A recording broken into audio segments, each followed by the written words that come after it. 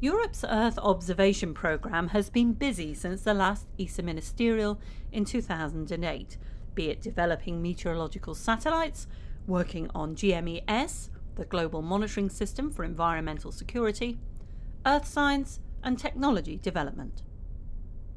Well, it was exciting for years, I have to say, because many things happened.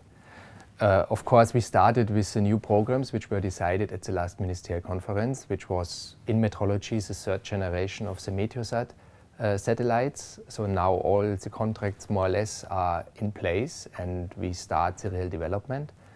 We have built 7 satellites for the GMES system. The first will be launched next year. And especially exciting, our science program. We have launched 3 missions meanwhile, with fantastic results and very innovative technology. The results of the science programme are impressive. They include the GO-CHAIN mission, which made the most accurate and detailed gravity map of the Earth, invaluable for understanding ocean circulation. The SOMOS mission produced global maps on ocean salinity and soil moisture, improving our knowledge of ocean currents and the interaction between land and the atmosphere. And the Cryosat mission produced the first map of changes in ice thickness in the Arctic, using a high-resolution altimeter, the first of its kind in space.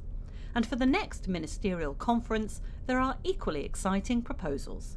For meteorology, the next generation of the polar orbiting system, and we have to understand that METOP, the system is called like that, is contributing 40% to the accuracy of our weather forecast, of our daily weather forecast, so a very important issue.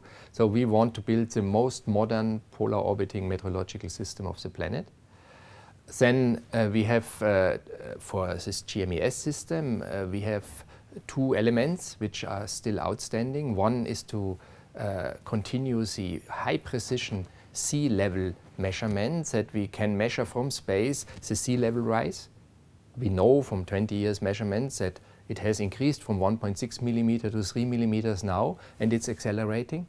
The third element proposes new science missions to look at biomass and forests, carbon dioxide levels, and the fresh water content in snow and ice, important for climate and companies using water for energy.